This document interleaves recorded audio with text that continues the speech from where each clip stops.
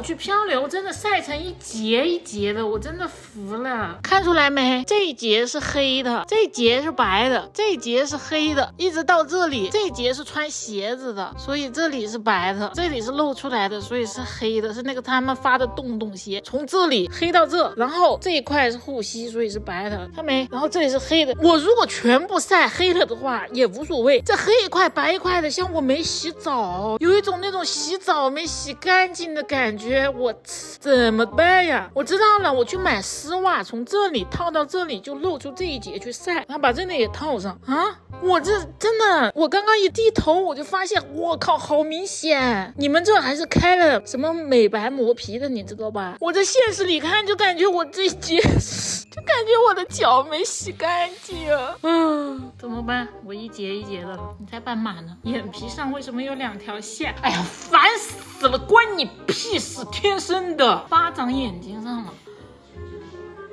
我真来气，礼物嘛，烟花一个骗不到，一直在这里讨论这个上面的疤下面的疤，真是破防啊！这个破直播真难做呀，你点烟花你也点不着。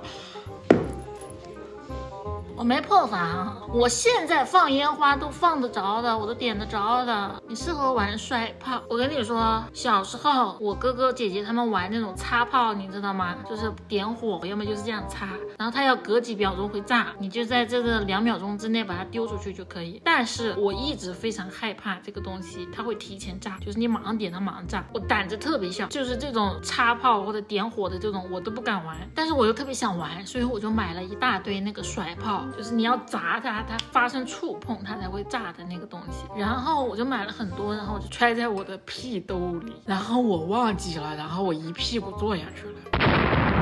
而且炸的地方是公交车上，我炸了。我被炮仗伤过2回，一次是这个甩炮，还有一次我整个手都烧黑了，看不见我皮肤了都。是什么情况？我跟你们讲，你们玩过地陀螺吗？是一个炮仗的名字，它是一个 C 型的，然后你点燃其中一头丢在地上，它就会旋转，反正它就长一个 C 型。然后我就抓了一大把，然后拿出其中一个，然后这只手在这点，我一丢没丢出去，我一丢没丢出去，我一这样甩就怎么甩都甩不出去，它套住了，它不 C 吗？它的口又小，它一个套着一个，一个套着一个，然后就全燃了在我的手上。然后我当时手就黑了，我就去给我的姐姐看，我也没哭，我说姐你看这怎么办？我说我的手成这样了。她说你用水冲一冲呗。我姐也不懂，我姐就大我2、3岁嘛，灼伤的，这手全部都烧伤了。然后我就拿水龙头直接打开，就这么对着冲。她说可能不能用冷水冲吧，你得用热水吧。我就转成热水冲，哇巨痛，真的巨痛，本来不哭的，然后哭了。我说我还是去找我妈妈吧。我一开始我是想着说怎么样能不让家里人发现，其实我受伤了，我的第一反应是我不想被发现，我觉得我会被骂。然后我就去给我妈讲了这件事情，果然被骂了。然后我不仅被我妈骂，被我爸爸骂，我还被我的小提琴老师骂。我小提琴老师说我们的手是最珍贵的，你一个学小提琴的，你都不会保护好你自己手，你把你自己手炸得黢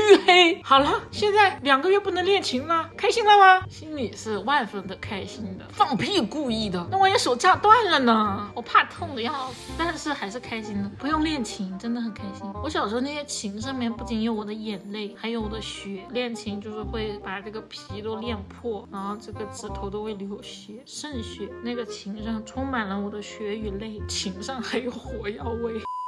喵，记得3连哦。